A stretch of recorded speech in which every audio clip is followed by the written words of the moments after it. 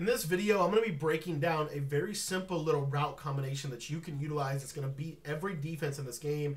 It's really honestly going to throw your opponent off guard because the user lurk is actually relatively difficult for the user to be able to have in this in particular coverage. It's also going to be a nice little counter to some of the main concepts that you're going to be running out of the trips tied in. Now, if you are new to the channel, I want to ask you to go ahead and to click the subscribe button down below. It's free to subscribe to the channel, and it just allows you to know whenever we release new videos. If you want to stay up to date on that stuff, again, just click the subscribe button down below, and it's free to do that, and we post every single day. The other thing I want to let you know about is I've got a full ebook on this trips tied in my Patreon membership. If you've not joined that yet, I would ask you to consider that. It's a great way to support me as a creator. The other thing is I try to put as much in that Patreon membership as I possibly can to make it worth your money. And here's what I'm going to do for you. Basically, we've got, if you join the Patreon today, you don't only get one ebook, you don't only get the trips guide, you get every guide. So 18 ebooks for $10, 18 offensive and defensive guides for $10. You also get any updates to those guides or any additional guides that we release while your membership is active. So the cool part is not only do you get the guides, you get the most up-to-date versions of those guides, any additional tweaks that as the year goes on we change, and you get any new guide that we release while your membership is active. So for just $10, you basically get everything. So if you want to get access to that, there's a link in the description below. Okay, guys, so this is a very simple concept. It's actually out of counter go. But I really like this. It's one of my favorites right now. And the reason why I like it so much is because it's so dang hard for the user to guard it. And it attacks an area on the field that is typically undercovered if you're thinking about a traditional coverage in terms of how they're going to guard trips tight end. So PA counter go is the play call out of New England Playbook. And what we're going to do is really take advantage of this tight end route. Now, you might not know this, but you can smart route this route. So if you're in 1st and 10, you can get that to be about a 12 to 13 yard rounded out route. Now, what that's going to do is it's going to get over a 5-yard zone drop.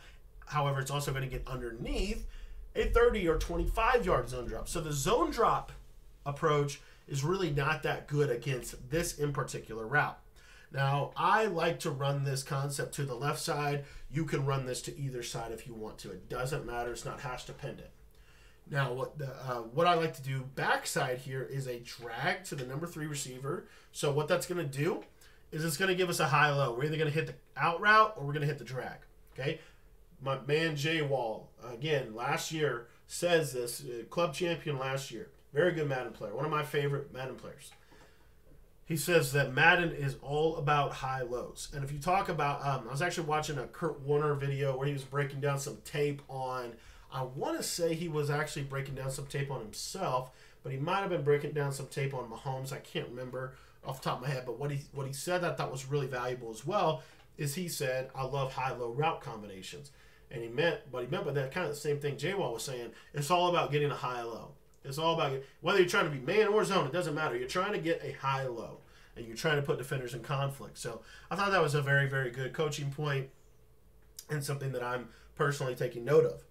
And then on the backside here, on the backside here, what we're going to do is we're going to run a drag number 3. We're going to run a flat to the number 2 receiver, which is Scotty Miller, number 2 from the outside in the trips. And then Mike Evans is the number 1, and we're going to run him on a curl.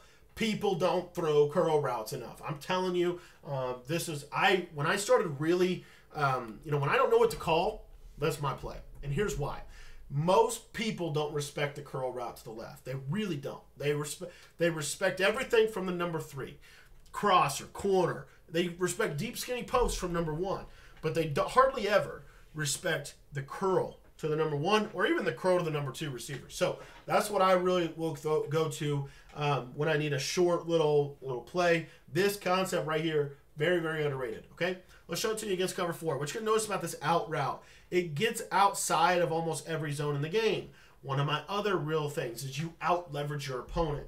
You out-leverage your opponent to the outside. It's one of the few advantages, or one of the many advantages that you have in trips tight end. So again, we smart route the tight end. We drag this inside slot. If you're not in 1st and 10, don't smart route him. Let him run his 10-yard cut. And then we're going to flat Miller and curl Evans. We can leave this nice little play action on. Here's a cover 3. high-low, right? So he goes to the out, so I can turn that drag upfield for about 5 to 10 yards, which is enough for me.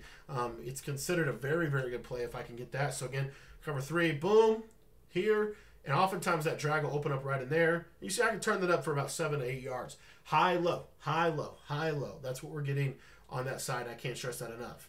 Now, cover 3 on the right. Cover 3 honestly probably defends us the best. Most people aren't going to run a stock cover 3. If they do, throw PA counter, go with the crosser all day long. What you're going to see over here on the back side, we're going to take our flat. We're going to take our flat against the cover 3 coverage. Now, against pretty much anything else, you're going to notice that we're going to have significant advantages either side of the field. So this is cover 4. You see we can hit the curl for about 12 to 15 yards. My all-time favorite route in Madden 22, and I don't run it enough, to be honest with you. Very, very good route. So that's cover 2. Let's go to cover 3 and cover 4. Let's talk about cover 2 for just a second. Same exact concept. Again, same exact concept right here. Boom, boom, boom. And what you'll see against cover 2, cover 2 plays it decently. You see how that guy plays it? There's a small window on that where I can hit the drag, but I will say just your everyday average cover 2 will play this decently. But you're still going to have some stuff over here on the backside. So on the backside here, against cover 2, your curl should be wide open. You should be able to hit that, just slice it right in the middle of the defense. Now, if they're zone dropped, and again, it's going to be kind of tricky to show this, but let's say that they are zone dropping. This guy's going to be back here, okay, in a cover 2. So if they're zone dropping you, which is very likely, he's going to be back there. If it's still not good, take your check down, take your little drag. Take your little drag. Another way that you can run this same concept is hitching the inside slot and motioning him to the right. And this can actually sometimes hold zones.